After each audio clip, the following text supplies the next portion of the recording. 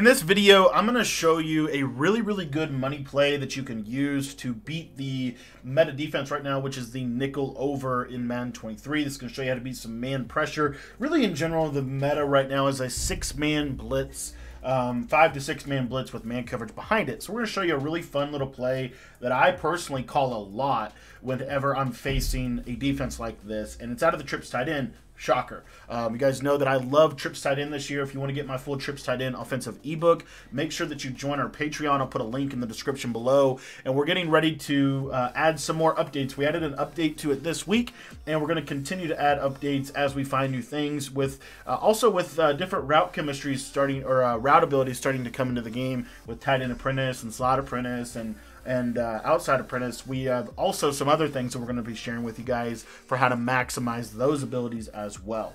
All right, so let's go ahead and jump into the video here. Like I said, I'm going to be showing you a blitz beater from this formation, and we're just going to go ahead and quickly set up our depth chart.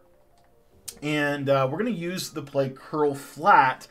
This is probably my favorite blitz beating concept or play right now in the game. Okay, curl flat is the play, and the meta defense right now is Overstorm Brave. And basically what we're going to see is we're going to see this look right here. So you see that this guy right here has to guard the running back, and that's what we're going to try to take advantage of.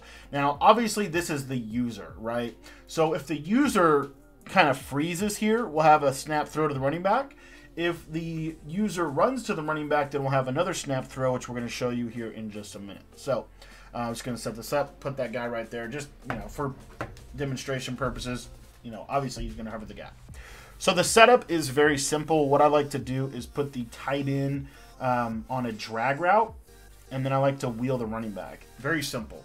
Now on the left side, if you wanted to, you could motion block this flat route. If you wanted to motion block him, you could motion block him. You could put the outside receiver on anything you want. Whatever, it doesn't matter to me. The main 3 routes is the drag, the wheel, and the post. Those are the main 3 routes on this play. The left side is kind of a whatever you want to do. One of the things that I really like to do is combine the flat with a C route or a corner route from an outside apprentice ability. I think that's really good as well. It just gives us another read against man. If they aren't blitzing, this is really good. And then another thing you could do if you wanted to make this a little better against zone, if they're mixing in some zone, then you could simply streak that guy. Now you have a high-low on the left side. So those are kind of some variables that you can kind of tag in. But the main concept is this wheel and quick drag to the tight end. So what you see here is if they run to the tight end, man, I got screamed at. And I have short and elite on my tight end in Mutt. But if they run to the running back, then your tight end is going to be wide open. If they freeze on the tight end, then your running back will be wide open. But you see how he out leverages that guy a lot. That is really the key to this, okay? So now what you're going to see, and again, a good player can obviously adjust, but we're going to mix up our play calls. I think that's really important. I think one of the best adjustments, honestly, would be to take the safety and man him up on the running back for this specific concept, but it does cause other issues in this formation as well. So let's say that they're going to take the tight end. So to illustrate that, I'm just going to keep my user here because that's kind of what it would look like.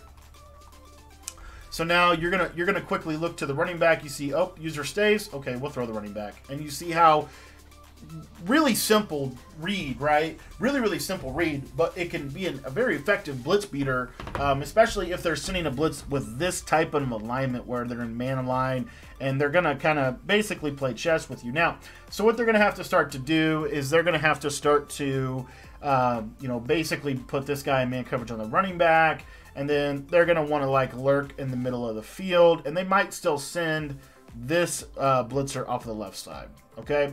So that's kind of the idea. So now if they're going to go to the tight end and they have somebody on the running back, what you'll see with this is my post will now be open to the right side. Now, if you want to kind of help yourself a little bit and just give yourself a little bit more time to come, come to the ability to make a read and all that. What you want to do here is, again, we're gonna mirror them manning the running back up, and they're gonna blitz us off this side, and obviously they're gonna be in a position where they can still get some pressure. What we want to do is we just want to slide away from the running back, and we want to ID the defensive end. Okay, so slide away from the running back, ID the defensive end, and then this should give you just a little bit more of an opportunity here. And then what you'll see is I can throw that route right there once he cuts across the middle of the field. So if they go to the tight end, then you're going to have that. What's probably honestly going to happen is they're going to kind of like bait the tight end. So they're going to like basically lurk the middle. So they're going to like look like they're going to go to the tight end, and then they're going to come off of it. And what's really important for you as the QB here with making this read is you need to say, okay, he didn't stay on him, so now I got to throw that tight end. Okay. Now, obviously, again, I want to come back to something I said in the beginning of the video as well with this. You can get this same basic concept. By very simply motion blocking that slot receiver on the left. Okay, which is not a bad deal. So you can just simply run the same exact route combination, except now we're just going to motion block this guy. Now you see here we're able to pick the blitz up, and we're able to have a lot of time to hit our route. So as you can see there. Obviously, I'm butchering my pass lead because I think I still have freeform on, and I don't think I have it on this account. But anyways, let me show you one more time. So again, let's say they're sending, more than likely, like once you start to dot them a little bit, they're not going to send 6. They're going to send 5, or they're going to basically coverage out of this. Okay. So this really gives us an advantage because we can send 5 out here and just dot. And then in the right situation, we can motion block this guy in. And then now you see here, that gives us a lot more time as Brady is butchering these pass leads, but it gives us a lot more time to be able to hit our C route on the left side. It also gives us more time for the tight end to come across the formation. Again, I really think that it's important to say when you have short and elite on the tight end, it really does help him beat man-to-man. So by having short and elite on this drag route, it makes it a little bit more consistent than what you'll probably see in the video here. But you see how he's just so far, I mean, I'm just telling you, probably my favorite blitz beating play in the game because it's really hard to man this up. Like 4 out of your 5 routes beat man, and then the flat route you could block. Like, and they beat it fairly quick, honestly. Like the route that's going to take the most time is this this route to Godwin. Okay, so what you might be saying, okay, well, that's all good, but what if they blitz us out of zone? Okay, so what if they blitz us out of zone? Well, reality is, chances are, if they're going to send, again, if they're going to blitz you out of zone, they're probably going to be sending 5. It's just the best way to blitz out of zone, in my opinion.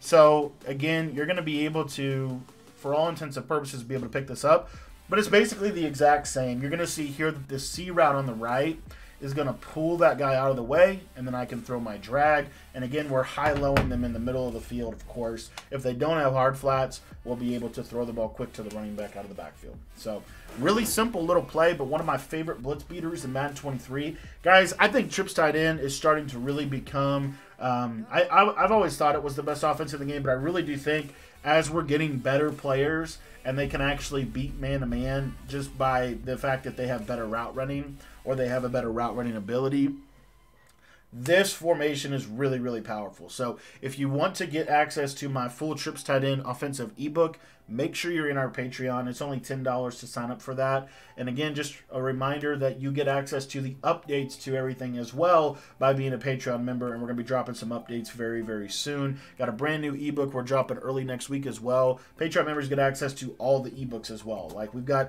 to have our 10th ebook release early next week. So really excited about that. But if you want to learn how to run trips tight end, I think it's the best offense in Madden, at least right now. In my opinion, I think it's been the best offense in Madden for the better part of the last 3 or 4 years. There's just so many things you can do with this formation that you really can't do out of anything else. So thanks for watching the video. If you want to get our trips tight end ebook, make sure you join our Patreon at the link down in the description below.